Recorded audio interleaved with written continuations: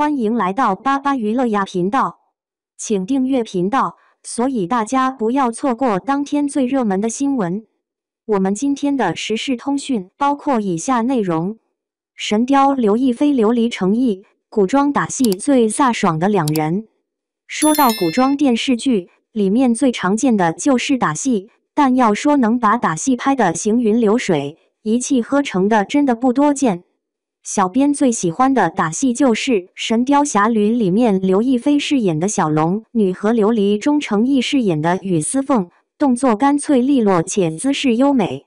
首先，我们先来看看刘亦菲的小龙女。小龙女的出场方式当真是惊艳了无数众人，感觉她就是从书中走出来的人物似的，冰清玉洁，冷艳高贵，出尘不染，好似天仙下凡，静如处子，动如脱兔，一袭白衣，长发飘飘。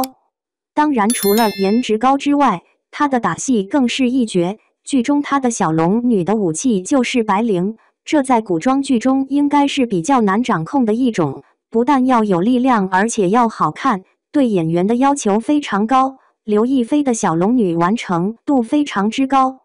说到男演员，有不少的古装男神，但说到打戏，小编还是认为程毅饰演的雨丝凤最是好看，打戏真的是游刃有余，果断干净，飒爽感觉扑面而来。